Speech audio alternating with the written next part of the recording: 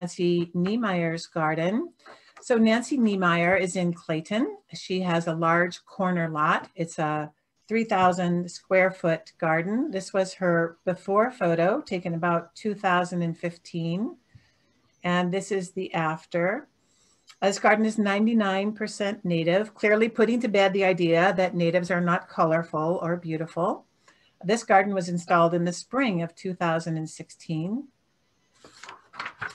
And this garden is really special because Nancy is so artistic. She is passionate about both nature and archaeology. These interests intertwined in the development of the garden that she designed and installed, which was modeled on ancient Roman gardens. This rectangular courtyard, planted with a riot of colorful natives, leads past art pieces, a black on white geometric patterned mosaic, which was designed and created by Nancy, a fountain, and pedestals that both frame the garden beds and function as seats. This beautiful sculpture is a centerpiece of her garden. And native bees, ladybugs, butterflies, quail, and people are drawn to this garden, and you can see why. So we'll go now to Nancy. Welcome to the program, Nancy. Let me stop sharing so we can bring you on. Okay. Hello, Kathy. Good morning. How are you? Very good. Good. Thank you for taking the time to be with us today. So I understand you'll be talking about practical tips for gardening with California native plants. And one thing that I wanted to ask you about was, how did your water use change after you removed your lawn? Well, originally I was watering the lawn twice a week from about 25 to 35 minutes, depending on the season. So now I'm watering once every 4 weeks for about an hour. So I would say it dropped about 75% in the areas that were lawn. I think overall my water use for the entire property dropped 50%. So it was considerable. That is considerable, especially in Clayton and for such a large lot. Well, I think we'll go then, Jessica, right into Nancy's video. We'll be watching her video and then we'll be answering questions. So type your questions into Zoom. Hi, I'm Nancy, and this is my California native plant garden in Clayton. Most of it is now 5 years old, although there is a section that I added about 2 years ago. My garden is a bit unusual in that it's inspired by ancient Roman pleasure gardens. I created the design by reading about Roman life and looking at frescoes from Pompeii. To help support the Roman theme, there is a mosaic, statues, a fountain, columns, and other hardscape elements. I made the mosaic myself out of small black and white marble cubes.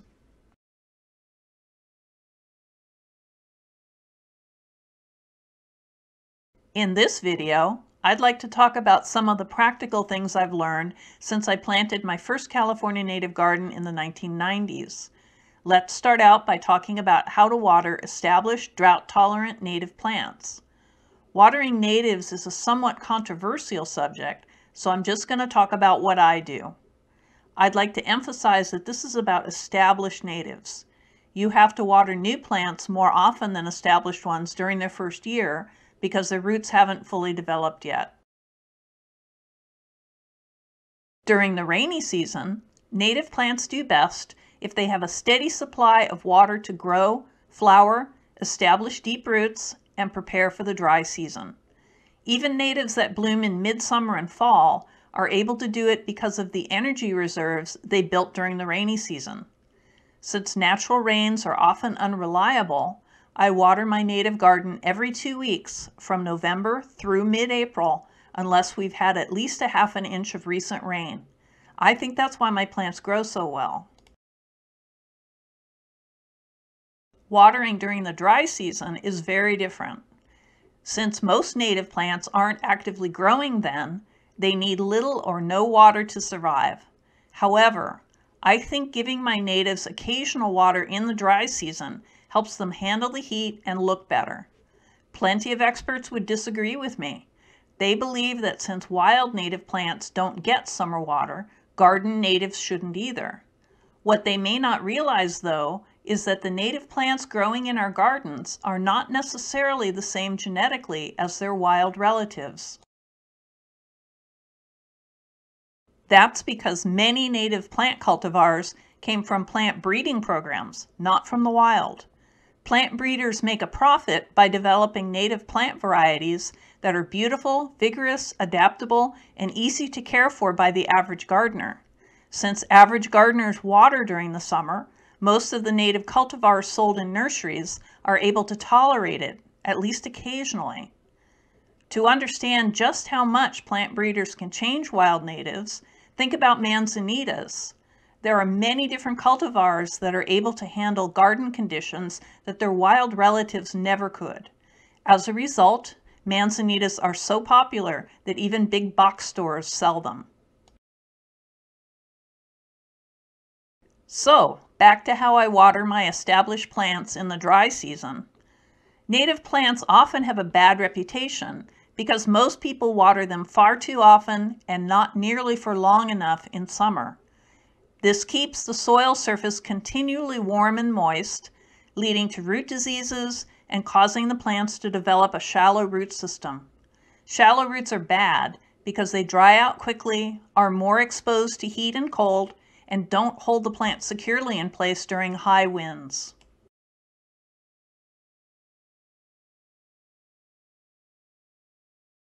So how long and how often should you water your natives during the dry season? There is no one-size-fits-all solution because it depends on the soil, climate, irrigation equipment, and plants. In my garden, with its clay soil and inland temperature extremes, I water for an hour once every 4 weeks. That may or may not work for your garden. So although I can't tell you how to water in your own garden, I can tell you how to figure it out. Dig a few test holes. This is how I did it. After watering a dry section of my garden for 30 minutes, I dug a hole the next day to see how deeply the water had penetrated. I waited until the next day so the water had time to soak in completely. When 30 minutes of watering turned out not to be enough, I watered a different dry section of my garden for 45 minutes and dug another test hole the next day. That wasn't enough either, so I watered for 1 hour and dug another hole. Success! Watering for 1 hour got moisture down to about 4 inches, which was where I wanted it. Just some words of advice about the testing. Don't assume that twice the time will always give you twice the water penetration. Also, if the soil is very different in another part of your garden, test it separately. How often you water will depend on the type of soil and climate you have. Most experts recommend that you should wait at least until the top 3 to 4 inches of soil have dried out before watering again. It's a good idea to water early in the day so the plant's leaves and the soil surface can dry off before it gets too hot.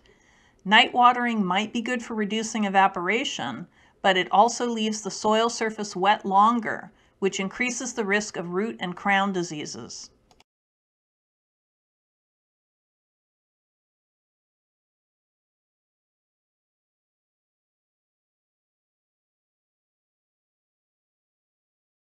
Man-made features can create small-scale environmental differences that allow native plants to grow where they normally wouldn't. Tall structures can provide shade during hot summers and shelter from frost. Buildings and paved areas can improve soil drainage along their edges because they're usually constructed on a base layer of gravel. Excess water in the soil near the gravel drains away quickly. Planting natives near the tops of walls, stairs, and slopes also ensures good drainage. Paved areas may also give plants a bit of extra water in summer. This is due to the way that water moves through the soil from areas of high concentration to areas of low concentration. During the rainy season, water moves from wet soil in the open into the drier soil underneath buildings and pavements. Then, when the outside soil dries out in the dry season, the water is drawn back out again. Although there usually isn't very much water available this way, Sometimes it's enough to make a difference to nearby plants. Larger plants often don't wait for the water to move out on its own. Instead, they extend their root systems under the paved area to tap into it directly.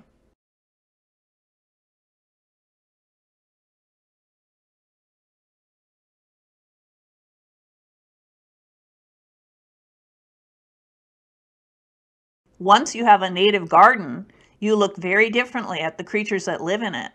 Spiders, wasps, and reptiles stop being scary and instead become valuable members of your pest control crew. A healthy native garden has a large variety of spiders and beneficial wasps in many sizes, shapes, and colors. Most gardeners think of mites as pests, but many kinds are actually beneficial. Do you see the little red soil mites running around on the pedestal? They help plants grow by breaking down organic matter and eating harmful bacteria, nematodes, and other tiny soil-dwelling fauna. Seeing holes in plant leaves makes many gardeners reach for insecticides. However, in a native garden, finding leaf damage can be something to celebrate. Some of the caterpillars that chewed the leaves of my checker bloom plants became checkered skipper butterflies. Others were collected by birds to feed their babies.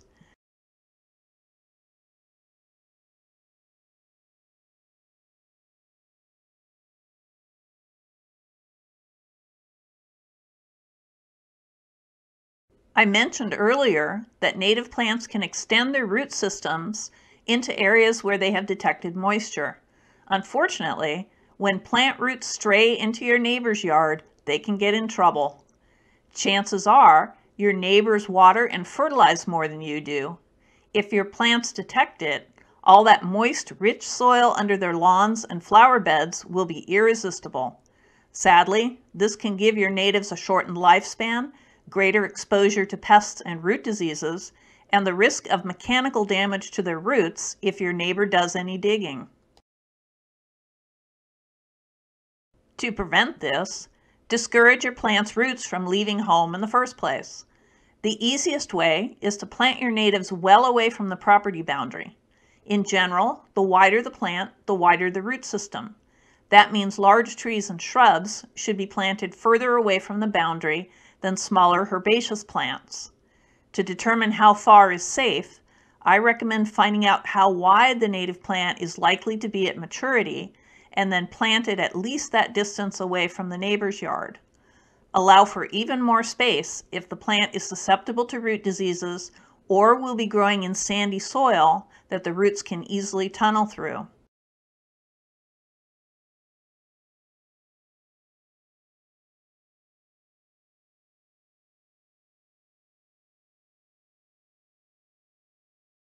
When planting natives, the holes I dig need to provide the plants with two things.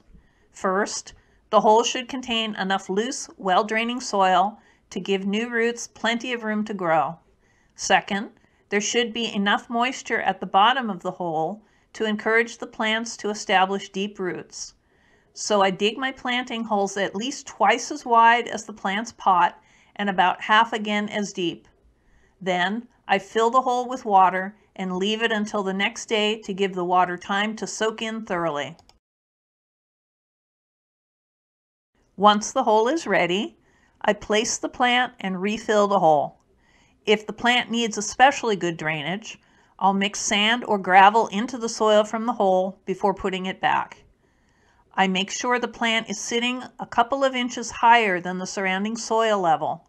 One reason for this is that the soil will settle over time, and another is that I want to make absolutely sure that water drains away from the plant so it won't ever be sitting in a puddle. After planting, I water thoroughly to eliminate air pockets around the plant's roots. I'll often add a support stake during the first year if the plant is tall or the area is windy. Finally, I'll put a 3-inch deep layer of mulch around the new plant to suppress weeds and keep moisture in the soil. If I'm using an organic mulch like fir bark, I make sure it is at least 6 inches away from the plant's crown. This is because organic mulches can absorb water and spread diseases. Inorganic mulches like sand or gravel are safer, especially for any plants that are susceptible to rot. I usually plant new natives early in the rainy season, although I may put in new plants as late as the end of February. I think that 1-gallon-sized plants are best for my garden. Plants smaller than that often don't have enough root development to survive inland summers. Bigger pot sizes require a lot of work digging, especially in clay soil.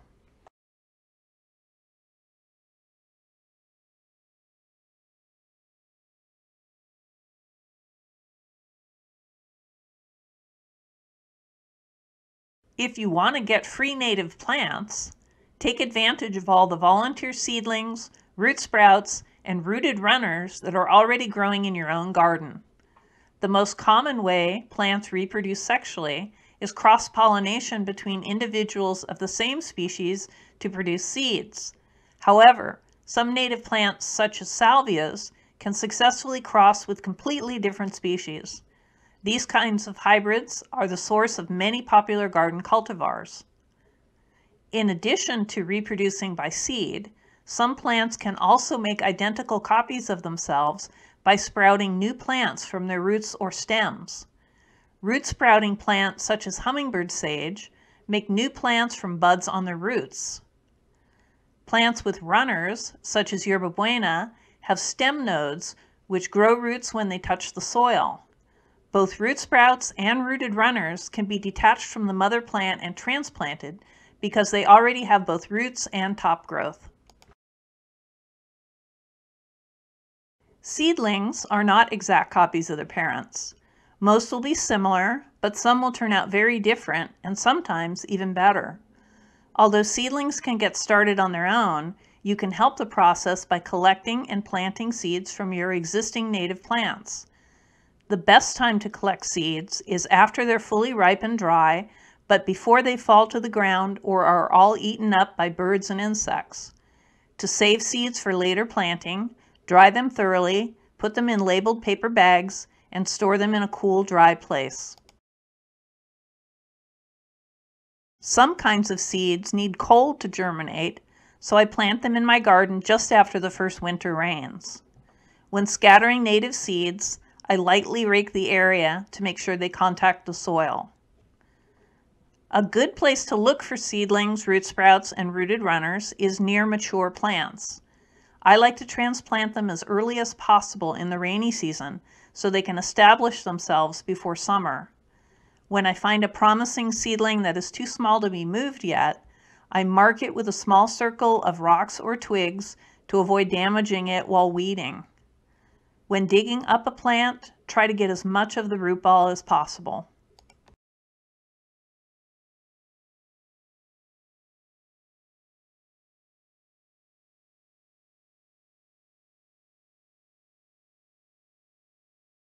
It can be alarming when one of your plants unexpectedly turns brown and loses its leaves.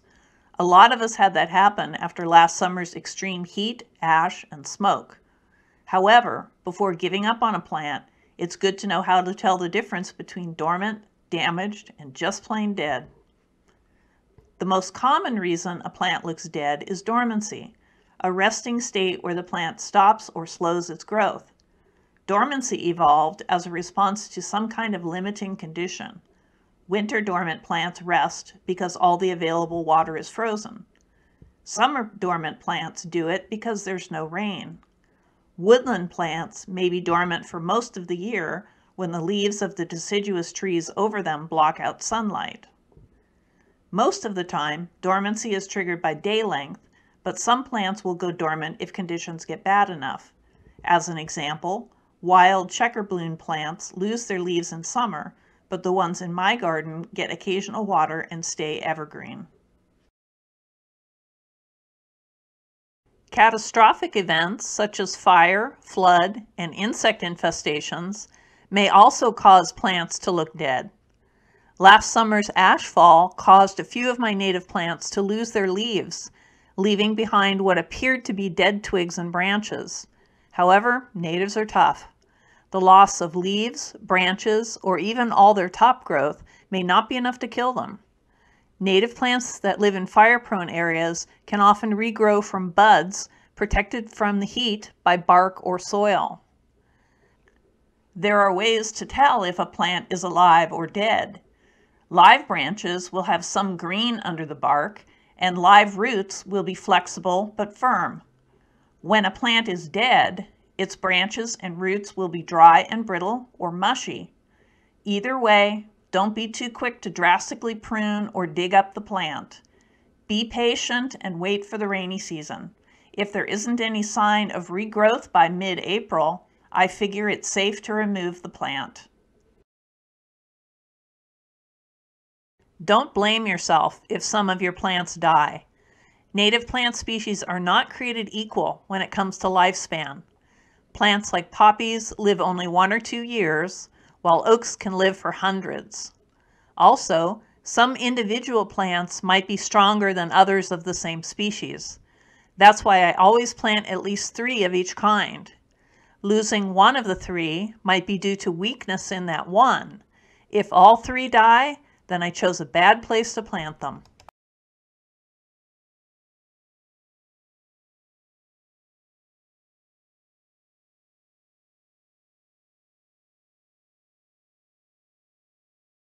I hope you've enjoyed my video and can come see my garden in person next year. If you want to try growing California native plants in your own garden, there are many nurseries that sell them. A few also have websites where you can get plants by mail order. For more information about nurseries that sell California natives, check out the Bringing Back the Natives and Calscape websites. Well, Nancy, that was fantastic. Thank you so much. I think that if you ever want to stop what you're doing, you have a promising career as a garden videographer before you. Nancy made that video herself, as a number of our hosts did, but their efforts really showed. So let me tell people that if you go on the tour's website, which is bringingbackthenatives.net, and to the agenda, you can click there and you can go see Nancy's garden. Her plant list is there, additional photos of her garden. Let's see, so some questions that we had, and also I want to say that this presentation and all the others will be up on the tour's YouTube channel, so you can look at it again later because there was a lot of information covered there. And if you'd like to see more of Nancy's garden, she was on the virtual tour last year in 2020, and that presentation is also available on the tour's YouTube channel. So you spent a lot of time talking about watering, and someone asked, how about watering new plants that can't wait 4 weeks? How often do you water a new plant? When I first plant a new plant, I do give it a lot of water at the bottom of the hole. But I also, if it's a new plant, the first year I will water once every 2 weeks. And I do mulch quite a bit, so to retain the soil moisture. The following year, every 3 weeks, and then it goes to the every 4 weeks, like all the rest of them. So you would probably be planting in the fall then, when you're watering every 2 weeks. You're giving it the best possible start? Right. You want to plant your plants fairly early in the rainy season because you want to get as much root development as possible by the time the dry season shows up. Okay. I would like to add, though, I saw some comments earlier about how I water, and I'm actually using micro sprayers. So the rate of water being applied is much lower than it would be for conventional sprinklers. Okay. And then someone asked, how deep, when you do your test digging to see, like, is the water getting down deep enough? How deep do you dig to see if the water is reaching down?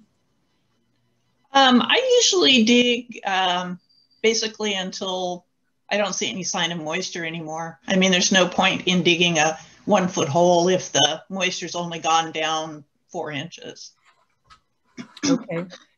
I wonder if you can tell us something about, I suspect you have a long bloom in your garden, like what kind of blooms generally through the season, and how long do you have color in your garden for? There are a few plants that give me color year round. okay, I keep forgetting common names. It's the Gambelia and the bladder pod will actually bloom a little all year round.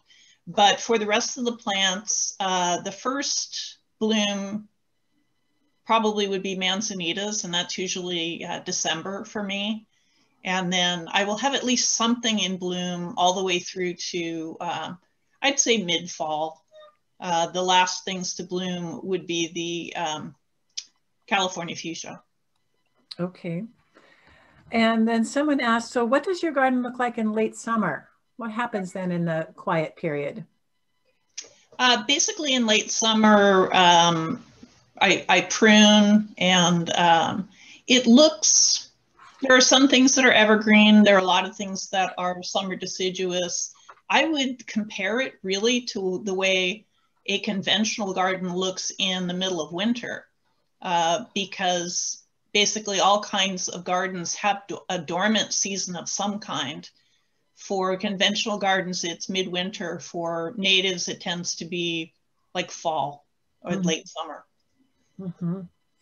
I see. Stephanie, do you see any other questions? Probably take like one more question. Really quick. I know we don't have much time, but Nancy, do you hand water or use drip? And then maybe add on to that, do you cycle like the hour you were talking about? You break it up into bits and let the water absorb in between? Right. My garden is too big really to hand water. So I have micro sprayers. I use micro sprayers because it distributes water evenly. Unfortunately, with drip, you're establishing a very steep moisture gradient, and you're more likely to get root diseases if you have a gradient like that. I know when I first started gardening, excuse me, with natives, everyone was promoting drip irrigation for them. But I think if you check now, the experts are saying that micro sprayers are better. Okay. I think that we are probably going to thank Nancy and move on. Let me say that, Nancy, are you able to stay and answer some questions on Zoom? Yes. Okay. I'm somewhat new to Zoom, so it may take me a while to answer the individual questions, but I will stay on, as well as going on YouTube and answering ones there. Okay, so if you have questions that didn't get answered, Nancy's going to take a stab at doing that. Let me say that you can see Nancy's garden in person when we are back to doing live tours again. I've been there. It's just a beautiful, beautiful garden, both the plants and also the art that she has in it just makes it a spectacular garden. So I want to say, Nancy, thank you so much for making your video, that fantastic presentation. And we're going to move on then. And I'm going to share my screen here. All right, so I'm going to talk for a moment about landscape design. So I started out trying to design my own native plant garden, and it never looked good. I realized eventually I needed professional help and turned to 4 Dimensions Landscape Company. If you're interested in converting your garden to natives, I always recommend that people work with a company that specializes in designing native plant gardens. And also that you let that designer know that you want a native plant garden. On the tour's website, which is bringingbackthenatives.net, you'll find one of the poppies is a Find a Designer poppy. And if you go there, you'll find a number of designers that specialize in native plant gardens. If you would like help designing and installing a native plant garden, you might want to contact one of our sponsors, 4 Dimensions Landscape Company. This is the Holland Garden, which has been on the tour a couple times. They're in Oakland. 4 Dimensions is an award-winning landscape design company. This is the Hildebrand Garden in Walnut Creek that was on the tour some years ago. Their motto is restoring the earth, one garden at a time. I think this is the Welch Garden in Oakland, which has been on the tour. And their goal is to bring people and nature together.